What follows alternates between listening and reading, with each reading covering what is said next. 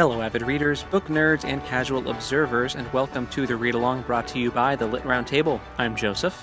And I'm Anna, and today we're talking about The Light of the Midnight Stars by Rena Rossner. All right, welcome to part 19. Part 19. Real quick, go check out our Patreon if you want to vote on our next read-along. You'll have until the end of today when you're listening to this on release day, which is the 29th. And then be looking for our announcement on the next book. Again, we're going over the last section of the book. It's very intense. If you haven't read this far, please stop. We will not be offended until you've read it and then come back. Unless you're planning on not reading it, in which case... You should read it. But okay. Yeah. So, with that said, the epigraph. The epigraph was a wonderful little bit of storytelling because we get to see Margita be tormented, and this lady deserves to be tormented, in my humble opinion. So she's tormented by the aspen trees that grew where she tried to bury the boys. And they like whisper to her, like they call her murderer, and she hears babies crying. And so she has the trees cut down and made into beds for her and her husband. And he's like, why did you do that? Those trees were great. They like made the sunlight really pretty in the morning, and you ruined that. And she's like, we can plant other trees. But then even the beds torment her. And so she has them burned. And from the burning beds, there are two sparks that go into the river that are swallowed by fish that swim down the river, that are caught and eaten by the boys, who then jump into the river and swim away. This reminded me, this is very silly, but it reminded me a little bit of the lady who swallowed a fly, who swallowed a frog to eat the fly who swallowed that like kind of storytelling where like this thing happened, so to counteract that we did this, to counteract that we did this, and it like just becomes more and more ridiculous. That's how this felt, in a very like fairy tale kind of way. You know what I'm talking about? Yeah. I mean, it did feel very fairy tale-esque, especially since I was like, aren't they babies? They just crawled out of this cave and ate some fish. And then swam away. And then swam away as babies. But that gets talked about later, too. It does. But first we have Hannah. Yeah, so after we have that epigraph, then we move into our Hannah chapter. And we find out that she's been staying with her parents because Constantine is still away. And they are sitting Shiva for Levana. And she has gathered the Jewish men that they know of to sit Shiva with them. And it's sad, but it seems as though Levana's death has awoken Abba because he's starting to pray and like do his, like what he used to do before they ran away. And she has made the choice not to tell her parents about the babies, which I thought was interesting. I understood her reasoning, but also you could have more help. Yeah, it's one of those weird things where it's like, it's such a weird story to have to tell someone. Yeah, by the way... I dug up some babies and hid them in a cave, and the forest is taking care of them now. And they're your grandbabies. Yeah. And they have stars on their heads. Yeah. That's a weird one. It's a weird one. And they're also grieving and mourning. So the next day, she goes to check on the babies, and they are gone. They're gone. They are not there. Gone. She discovers that there's like a underground stream at the back of the cave. So she leaves the cave, and she witnesses a fisherman catch 2 golden fish. And she like debates asking him if he's seen the boys, and then she decides not to, because what a weird thing to ask someone if they've seen 2 babies in the river. Oh, she also swam. She like got into the river. That's how she left the cave. because she was swimming trying to find their bodies at the bottom of the stream or the river. Yes, but could not find them. Yeah. So she's like kind of given up, and she's walking away from the palace and the river, and she hears the shrieking. So these two fish have turned into two little naked boys in the palace kitchen, which is like a very funny and strange thing to have happened in the middle of this very serious part of the story. Yeah. And they have stars on their foreheads. So we know that these boys are the babies, but they are grown. They are Levana's kids. Mm-hmm. And Hannah gets to use some of her clout from being Constantine's wife. Yes. To get in there and demand that they stop whatever they're going to do. Like, I think they were probably, they were under the impression that these were like demon spawn, right? And they're like, kill the demons! Yeah. So, very much like, no, don't do that. And I am going to need an audience with the king and his son Nicholas. And I want these guards to take me. And yeah, the king's name is Basarab. If you were in the last episode and I was like, his name is not Barabbas, but that's the only name that came to mind. It's Basarab. Yeah, Basarab. Yeah, she's like, I need an audience with him and I'm going to handle the situation. Yeah. So her and the kids and those guards go to the audience chamber, and the guards actually, well, she's like talking to the guards and asks basically like, are you going to like betray me or something, or like, will you stand up for me? And they're like, we do anything for Constantine's wife. And I was like, oh, that's nice of them. Yeah. Yeah, I'd like to know which of the guards were part of the Laptitza murder, so I could not like them. I'm a little annoyed that I can't tell which guards are. They were working under orders, but also like, we never know though. No one's gonna stand up to like this obvious heinous crime of burying the prince's wife alive. Okay. Mm-hmm. But Anna, she was a demon Jew. Duh. Racism. Yeah. Anti-Semitism. Yeah. So heavy sarcasm. Yes, I should clarify. I'm not an anti-Semite. Not at all. We do get an explanation for why she thinks the boys have grown, and it's because of that prayer she said when she first dug them out about wanting them to grow strong and tall. So she thinks that's what's accelerated their growth. It could also be that they're star babies. Yeah. Or a combination of the things. But so she's standing before the royal family, and she's about to start talking, and then the boys speak for themselves. Up until this moment, they've been totally silent. I didn't think they knew how to speak because, they're technically infants. Like days old. Yeah. But no, they explained that who their mother was and that she's with the stars now, and explain in a very like kind of cryptic way, like a star would, or like Levana's children would, And Margita calls the boys a curse, and Basarab calls them a blessing, which was a beautiful moment, I thought. Like, I'm so glad that someone is accepting of you. And then he even says, like, I started this country to be like free for everyone to practice whatever religion, like anyone can live here. That's the whole point. Because I came from religious persecution, and that's the last thing I want to have happen under my name. Yeah. Yeah, and he's like, and this happened under my own roof. Yeah. And he's like, why did this happen?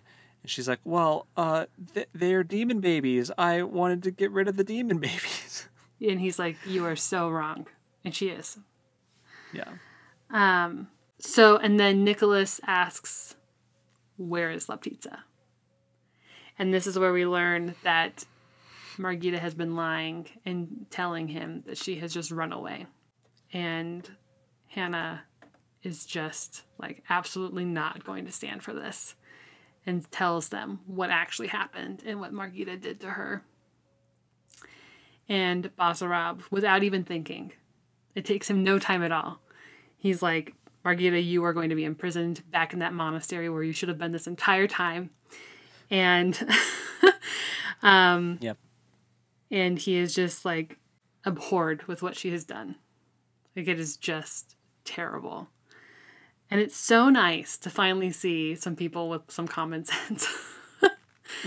And Nicholas is such a good egg.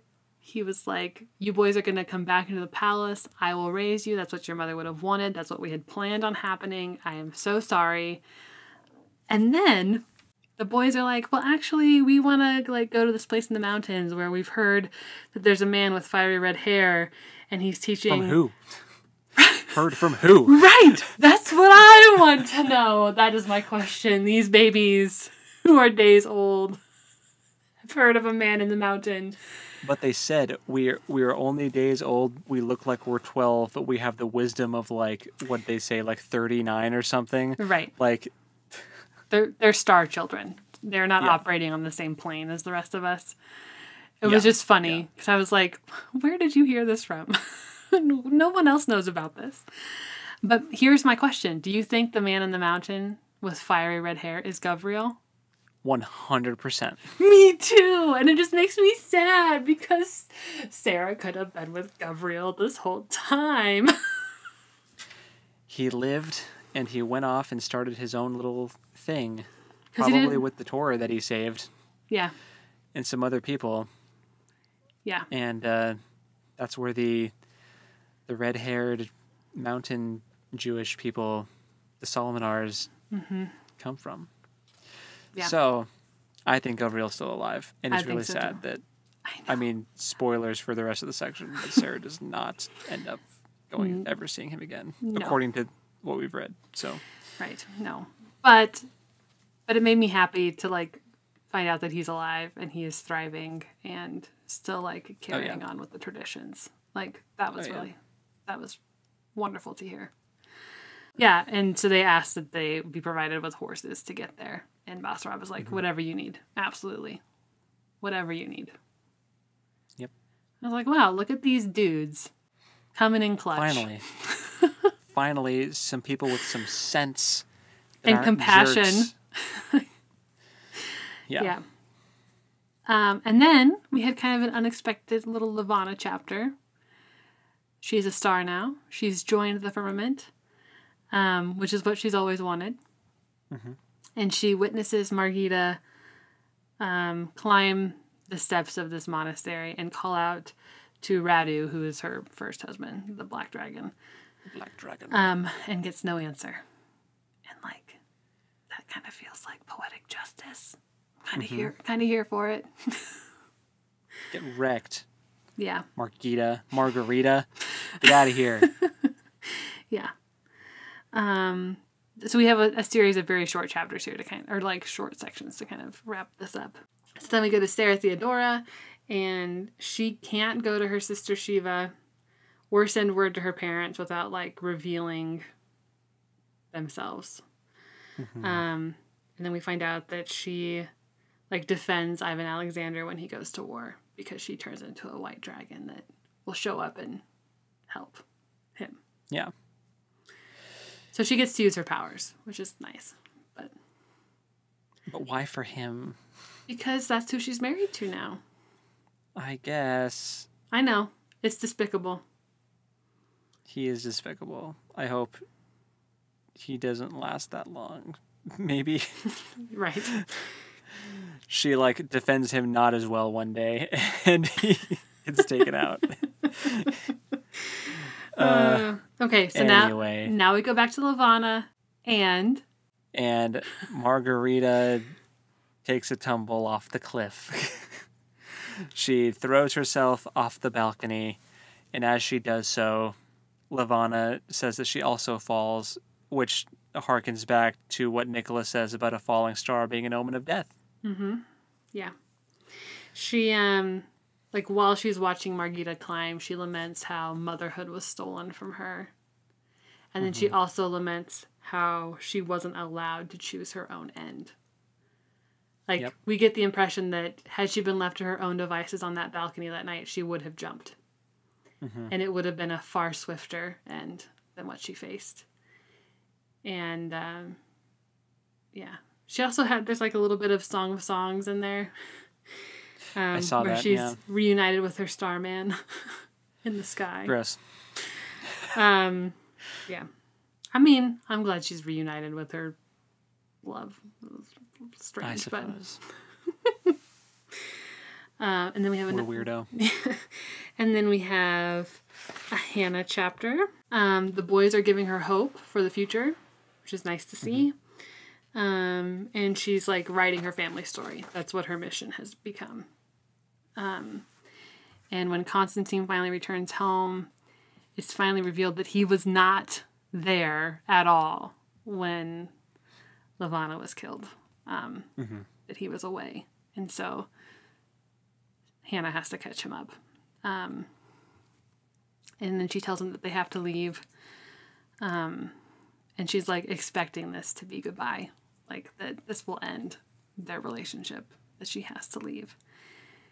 And he tells her that he's going to go with her. Like, he already got permission from Nicholas to protect the twins, and he's already going. He got assigned by Nicholas, like, you are now their protector. Yes. Like, I'm so glad that at least one of, like, the two, I mean, like, had Levana lived, Nicholas would have been a pretty decent husband. But, like, Yeah. I'm glad that Hannah has a decent husband. Hannah and Constantine are great together. They are. They're very good. So that was lovely. That, like, made me cry. Because we just want good things for these girls. And That's very nice. It has been really Not great. not great. Yeah. And then we have a final Sarah Theodora chapter where we find out that she and Ivan Alexander had 5 children. And when he dies, she just, like, instead of retiring to a monastery like would have been tradition, she just hangs out with her kids and grandkids and lives her best life with her family. Which, that makes me happy. And, like, it does kind of a rundown of all the different kids, right? Like, one of the kids, one of the daughters can also turn into a, like, smoky white dragon. And there's, like, they've all got, like, they're like Power Rangers. I don't know. They've all got their own thing. They're like Power Rangers. They're like Jewish Power Rangers. Yeah. Yeah, they all have their specialties. Of course, some of them become kings and queens and what have you. But Yeah. ends up being a Her family pretty becomes powerful. decent legacy. Yeah. Yeah. We don't really get to know anything about what happens to Theodora, which I wish we would have gotten a little more closure on that front. It's kind of just in my head that she probably just stayed as an animal for, like, the rest of her life. Maybe. And just, like, flew around or ran around or did whatever. Yeah. That's kind of in my head, but Yeah. since that's when she was the most free, you know. Yeah, totally. I wish that she could just go, they could all just go back to the forest and have picnics. Yeah. Yep. So. And that's really pretty much it for, like, the main meat of the story. Yeah. There's one more little section which we're going to talk about in part 20, as well as the author's note. But yeah, that's like The bulk. we just have a little bit of falling action left. Not a lot. Yeah. We've already had quite a bit of it. So I guess we will wrap this thing up and talk about those things and our whatever final thoughts we have in the next section. So, which is available now. Yes. So go check it out. We'll see you in part 20. Yes. Until next time, happy reading. And we'll talk at you next time. Later. Bye.